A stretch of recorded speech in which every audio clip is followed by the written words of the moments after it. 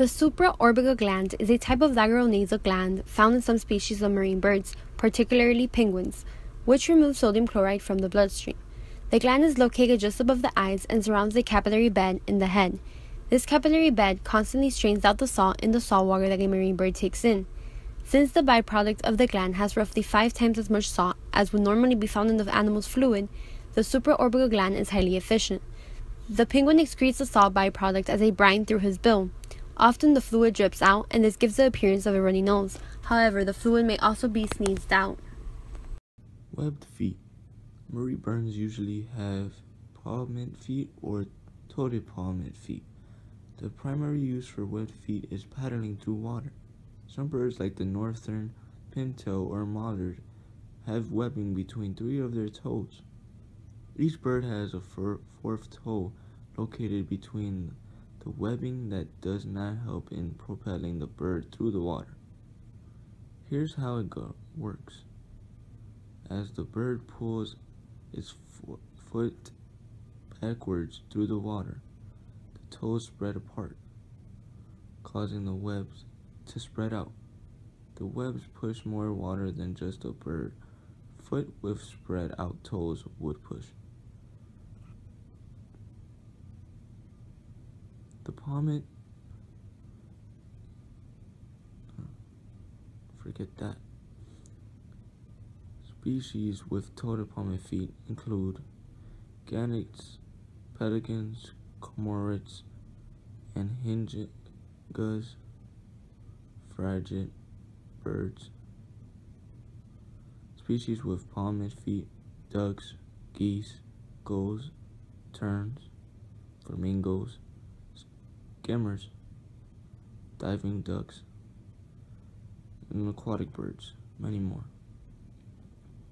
Some examples of the pelican: toed palmate feet, going under the water, propelling themselves with ease. Seagull, with example of a palmate feet, mostly in the air, but easier as well to propel themselves, which is not as with ease with the pelican. There are 4 basic feeding strategies or ecological guilds for feeding at sea: surface feeding, pursuit diving, plunge diving, and predation of higher vertebrates. Surface feeding itself can be broken up into 2 different approaches: surface feeding while flying and surface feeding while swimming. A seabird family that does not land while feeding is a skimmer, which has a unique fishing method, flying along the surface with the lower mandible in the water. The beak, also known as the bill, has 2 parts: the upper mandible and the lower mandible. The upper mandible goes over the skull and does not move independently from the skull. Beaks are covered with a skin that produces a substance called keratin. The same material feathers, hair, and fingernails are made of. When it's dry, it gives the beak a glossy appearance. When the keratin wears down, it's replaced so that the beak will remain sharp. The number one use for the beak is to gather or capture food and to drink. They also use it to build their nest. They use it to defend themselves and their chicks, and for preening, which is grooming. Some birds, like the American white pelican, even grow special structures on their beaks during breeding season to make themselves more attractive. The shape of the beak depends on what they eat. Feathers. Unlike other birds, penguins have very small feathers. These feathers come in 2 different layers: outer layer, waterproof and densely packed in a cup shape, unlike many other birds.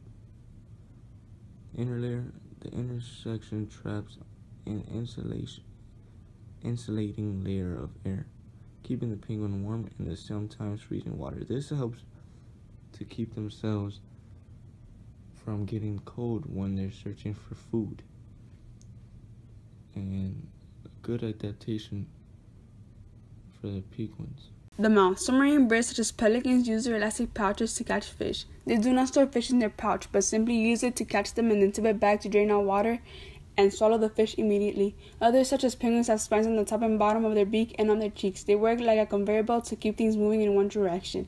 Surface feeders often have unique bills as well, adapted to a specific prey. Prawns have special bills with filters called laminate to filter out plankton from mouthfuls of water, and many albatrosses and petrels have hooked bills to snap fast-moving prey.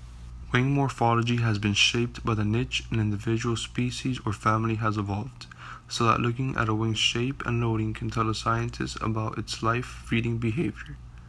Longer wings and low wing loading are typical of more pelagic species, while diving species have shorter wings. Species such as a wandering albatross, which forage over huge areas of sea, have a reduced capacity for powered flight and are dependent on a type of gliding called dynamic soaring, where the wind affected by waves provides lift as well as slope soaring. They spend a lot of time grooming and straightening them to make sure that they are waterproof. In our model, we made a penguin with a fusiform body that is an adaptation for swimming. The penguin has a black and white coloration. The black assists the penguin to camouflage from predators in deep ocean.